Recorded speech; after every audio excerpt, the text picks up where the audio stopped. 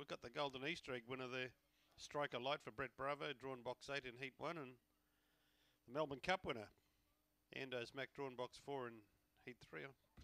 Fairly rare that we'd get Easter Egg and Melbourne Cup winner here for our winter sprint. It's great. Those heats on Thursday. Green light. Away. Out fast there was Senor's Son, is roaring down the outside to take the lead. Splendid Star went up into second placing. Black as Tar was third, but out of the straight, and Senor's Son has moved 6 clear. Splendid Star is second. Another 6 away. Then came Big Bad Boy, followed there Big Bad Bob, followed by Trevon's Fury, and a long way back is Run K Run, Murgar Gold, and also Braylon Amy as heads a turn for home. Down the outside, Splendid Star's whizzed up to Senor's Son. Splendid Star beat Senor's Son. Big Bad Boy ran third. Fourth then either Trevon's Fury or Braylon Amy. Just back behind those then came Murbar Gold, Black as Tar, and Run K Run was never going well after a moderate beginning. About 30 and 3 to Splendid Star here.